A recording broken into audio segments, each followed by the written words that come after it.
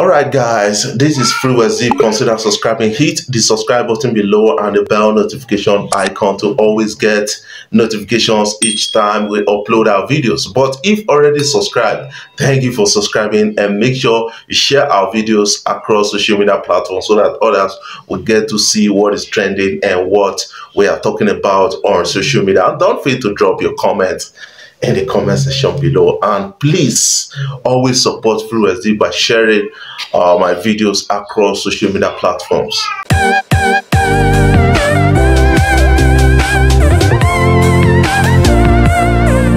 Alright, some people feel that yes, we talk too much on the artists. You know, when you look at Nigeria right now, you find out that we have three famous artists that a lot of people are always looking up to at a point in time. Either they are not talking about Wizkid or looking up to Wizkid or Burna Boy and Davido. Away from that, I have some serious issues I want to discuss about in recent time, and some people are just like, yes, what is this guy still doing? Because a lot of people came out with some evidence against him and said, yes, he's been like, you know, kind of swindling people, you know, kind of playing people of their money and the rest.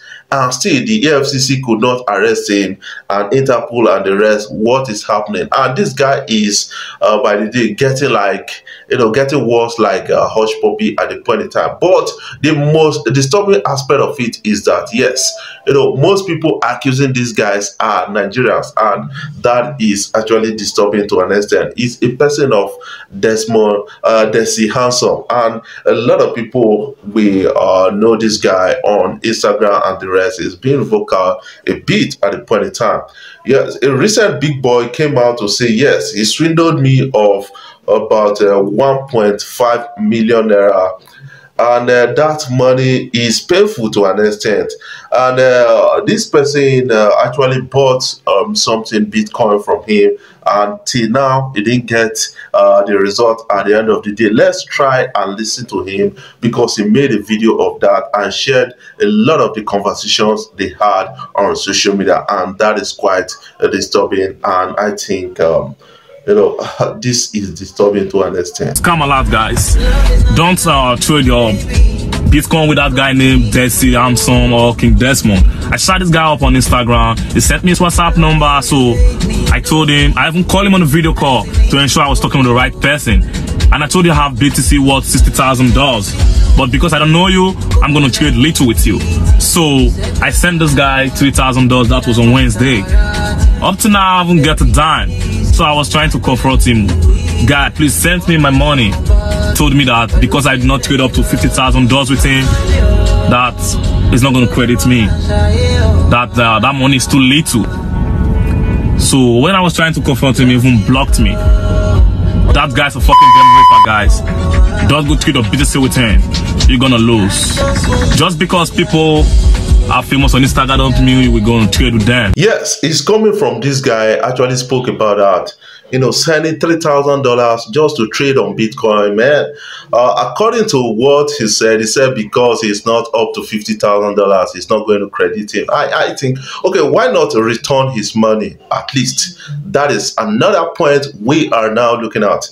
And this person is coming out to say, man, because somebody is famous on Instagram does not mean that everything about him is legit. Because this is like about 3 times now I've heard something negative about this Dessyhandsum, and that is quite disturbing. According to a report at the time, he was declared wanted in Nigeria by EFCC and then ran to South Africa from there. And this guy has been living lavish on social media and be saying, be mentoring people. You will understand that most people that are into crime are into fraud, all those things.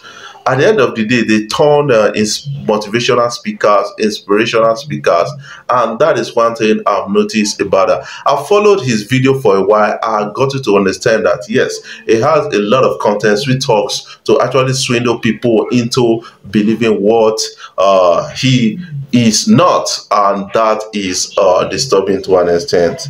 And I think he's becoming famous in the wrong direction. Yes, coming in from the Central Bank of Nigeria is another point of view, and a lot of people are not like too happy about things, while some other persons are saying yes, we should allow the central bank governor to actually do what he knows how to do best. That is what we are now walking around at this point in time. But the central bank governor actually said something that caught my own imagination, and he accused AbokiFX, the founder of AbokiFX, of doing one thing. According to reports, he said, "We will track you," and CBN Governor Emefiele accuses AbokiFX founder of sabotaging Nigerian economy. That is something disturbing, and it's a huge one.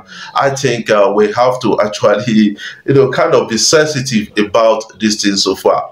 Yes, according to reports, the central bank governor, Godwin Emefiele, has vowed to track down and find Oniwinde Adedotun, the founder of popular online platform that publishes live foreign exchange rates. The 60-year-old said at a media briefing on Friday, September 17, 2021, that the platform is sabotaging the Nigerian economy by publishing a speculative black market rate. He noted that previous attempts to engage Adedotun to understand his model and how he arrives at advertising rates have been unsuccessful. Emefiele said, "We found him as a Nigerian who lives in England and conducts this nefarious and criminal activity on our economy. It is an economic sabotage, and we will pursue him wherever he is. We will report him to International Security Agency." Emefiele said, "We found him as a Nigerian who lives in England." That is another thing, and they know where he lives already. That is one thing I've gotten to understand. And also, he said they are going to track him down. That is a person of Mr. Oniwinde is going to be tracked down, and they said they are going to report him to the appropriate security agencies. According to him, he said, "Because we cannot allow you to continue to conduct an illegal activity that kills our economy." The CBN boss said AbokiFX has been under observation for the past 2.5 years, and that Nigerian plans to go to the United Kingdom to conduct further investigations on him. And this is quite interesting. I think ever since right now, the CBN governor and the CBN most economic leaders in Nigeria, they've been pointing accusing fingers on some certain things. Sometimes they will say Yahoo boys are the problem. Sometimes they will call out politicians in the opposition. Sometimes they call out a lot of persons, and this is quite disturbing to an extent. Before I dive off, I want you guys to kindly subscribe to my YouTube channel. Hit the subscribe button below, the bell notification icon to always get notifications each time I upload my videos.